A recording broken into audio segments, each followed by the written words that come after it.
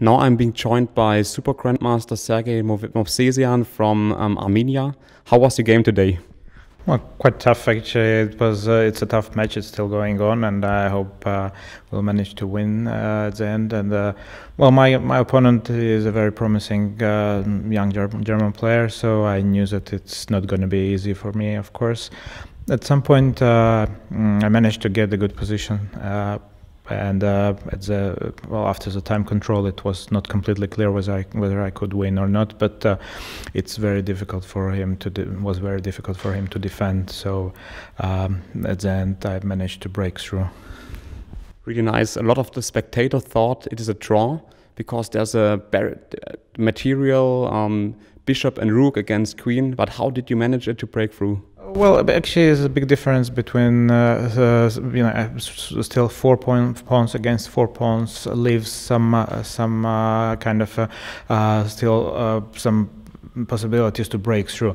When it would be 3 against 3, then it would be impossible to break through. But with 4 pawns, I still had some chance to. I managed to fixate his pawn on h3, and after which I had some ideas. And his king is very weak, so of course queen is very strong when it's coming to mating attack. And this what eventually this didn't happen at the end, but then he had to go to very passive setup, and I actually swung him at the end, and he ran out of moves, and my king came to e1 more basically at the end. So it was winning already.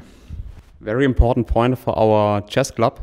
One special question: your friend Levon Aronian is playing the Fide Candidates tournament 2018 in Berlin.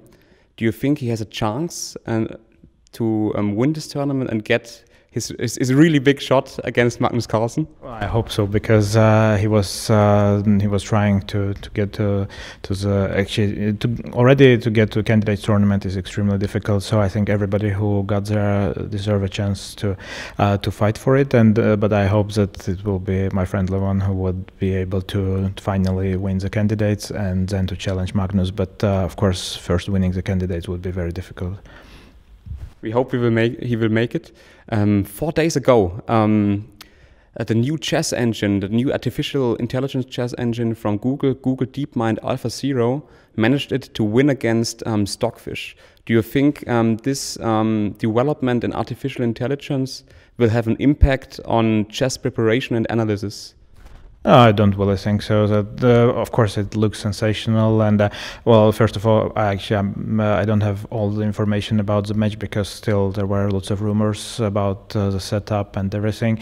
And well, obviously, chess computers or chess programs are extremely strong, and well, it's impossible to fight them in a practical game. So people gave up these ideas because back in years when Kasparov was still challenging the computer, it was still quite some fight, but now it's not anymore. So of course now lots of people, they would try to get the software, but I don't really think that still you have to come and to help computer to basically to come up with some ideas.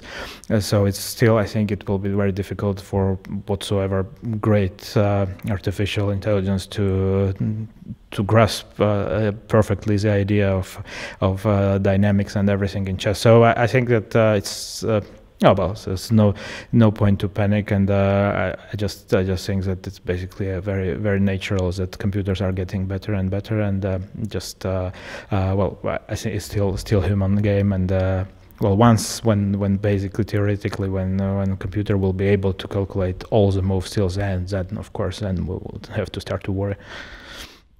Thank you for your insights. Christmas is very soon, and maybe you would like to send some Christmas wishes from Baden-Baden?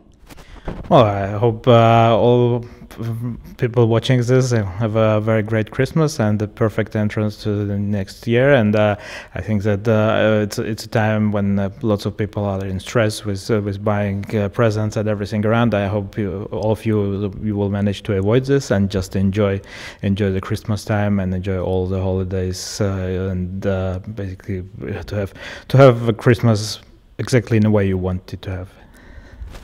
Thank you. I wish you all the best for your game tomorrow. Thank you for the interview. Thank you very much.